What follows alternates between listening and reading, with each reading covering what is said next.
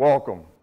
Thank you for being a part of Insta Clinics. My name is Jason Johnson, wide receivers coach here at Angelo State University. One thing I want to go over today with you is our playmaker drill. Hopefully you can find some use for it for either side of the ball, but it's just something I wanted to share with you today. Now, with the playmaker drill that we'll be talking about today, the offensive skill guys are in the white jerseys, defensive skill at 10 yards. At 10 yards apart away from them. We want to start with the offensive guys each having a football in their hands in a neutral position so that they aren't tipping who the coach who's standing in the end zone with the white shirt and shorts on points to who he wants to run the rep as far as on offense. This drill, and I'll play a little bit and continue to talk through it. Once the coach has identified the player will just go. Now the defensive players will be in a position to pursue the ball, take great angles,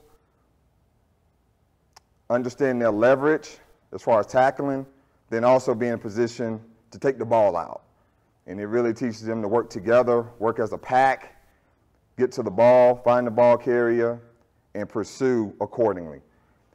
After that offensive player is tackled, as you see the coaches, they now reset the line of scrimmage.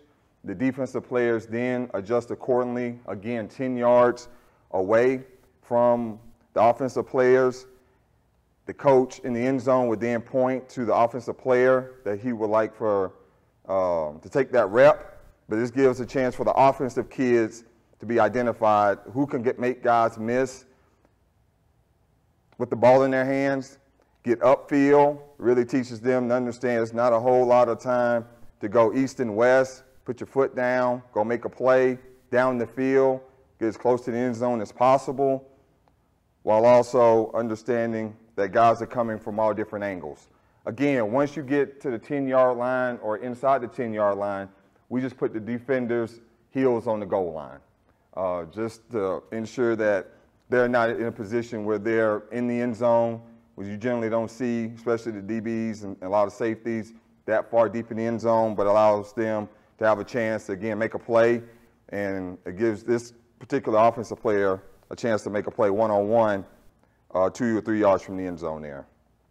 But it's a really good drill that gets a lot of your skill guys from wide receivers, tight ends, running backs, also on defense, your safeties, linebackers, corners, all those guys you want to see who can make plays on either side of the ball. This drill really gives you a chance to be able to highlight that and see the different things that they can continue to work on, whether it be ball security in traffic, open field tackling, their angles, their pursuit, getting the ball out.